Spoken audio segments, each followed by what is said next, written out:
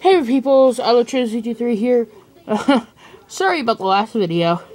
This is the third take, because, yeah.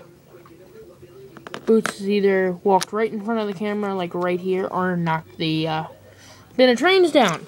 So, alright, let's, actually get this done.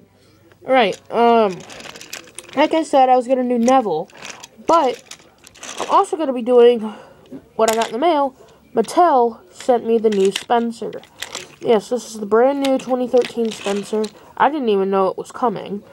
But some of you may know that me and JD4796 called Mattel telling them to release some new stuff. And something that really shocked me about the Spencer is it doesn't have a CGI face, which is weird. But anyway, I'm getting ahead of myself. Let's first get Neville out of the way before I go into the new 2013 Spencer. Okay, so Neville is a great model. I did one time mess up on doing something, so I had to paint over the mess up. So there's black paint on him. I tried to do silver lining and failed. But, I've had this Neville since 2006. I've done the coupling and a bunch of other stuff I can't remember. My Neville, for some reason, came with red buffers on the tender. So I did those.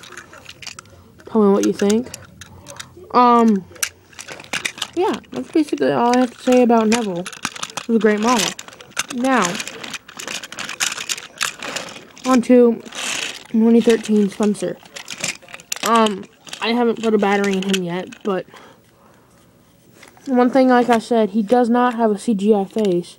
It looks CGI-ish a little bit, but it's a great model nevertheless. I have these two thingies here. I think they're called lamp irons, I can't remember. But, they're white. They should be white, but they're silver still. His whistle is still painted. One thing that, I never noticed before, I'm not sure if this was on the other two models before it, but, these two windows here are painted, and these two windows here are painted. But, as you can see, I think they've made the buffers a bit bigger than the nose now. I can't really tell. Yeah, I can't tell. But, so now if he's going down the tracks and he bumps into something, his nose won't be the first thing it bumps into and chips off. So now there's not a big white or black spot right on his nose. Moving on to the tender, still has this kind of coal, which I personally am a fan of. I'm not sure if these buffers are supposed to be painted a different color than silver. And typical Mattel non-neatness, it has a little bit of silver on the black down here. But yeah, other than that, I want to thank Mattel for sending me this Spencer model. I've actually needed a new Spencer model, but I was waiting for an upgrade. And it actually came quite a shock to me. I looked in the mail and it said special package from Mattel, East Aurora, New York.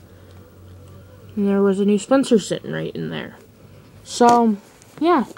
That's the tender engine double feature.